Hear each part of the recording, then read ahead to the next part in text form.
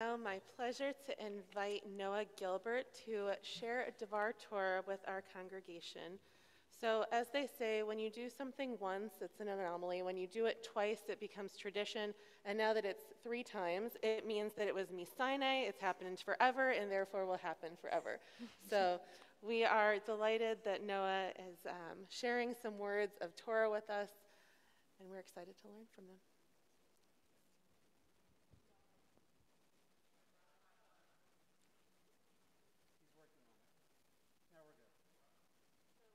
A year ago, Rabbi Berzin and I sat down to workshop the second iteration of this Pride sermon, and she said, you could talk about the legislative session, and I said, absolutely not.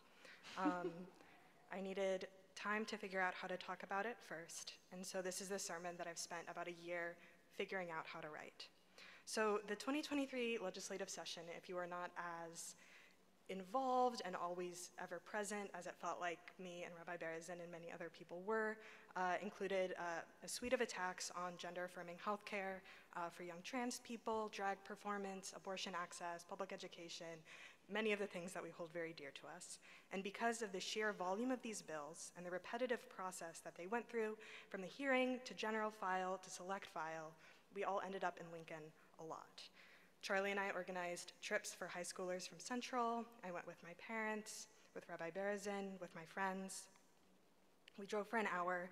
We sang songs in the rotunda. We wrapped ourselves in pride flags. We crammed into the benches of the balcony and heard senators say horrific things about us, and we drove back in the dark. We drove for an hour. We filled the hallways with signs and chants. We pleaded before committees, and we drove back in the dark. At some point in the spring, this became a ritual. What brings ritual out of repetition?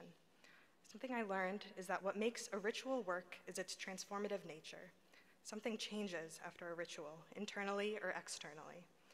For me, what changed in the ritual of the legislature was realizing the underlying meaning and communication in our actions and presence, regardless of their results.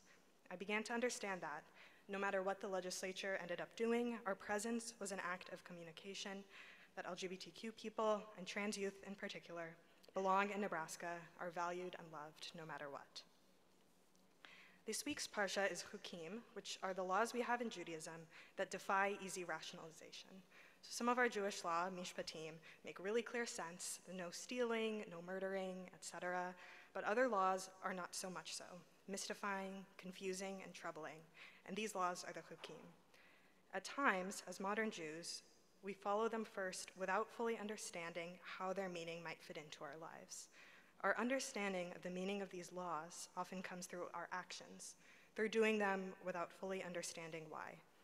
We kept going back to Lincoln, even when we lost, even when it was the last thing I wanted to be doing.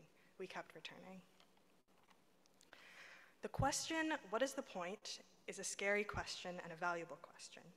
It confronts the possibility that there might not be an answer.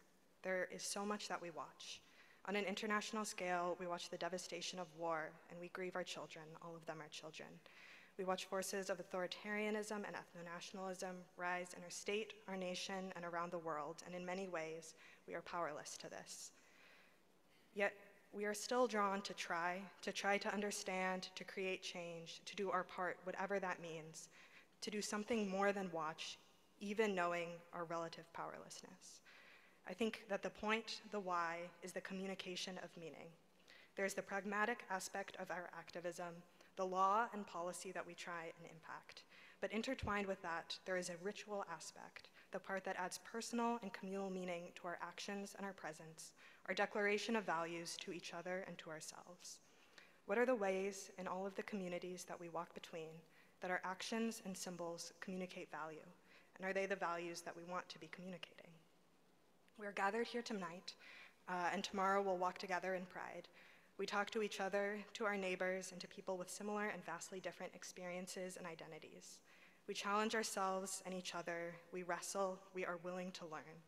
We refuse to let dehumanization and bigotry infiltrate our communities, and we show up for more than ourselves. In this vastly uncontrollable world, here, I think, is the point. Happy Pride and Shabbat Shalom. Shabbat Shalom.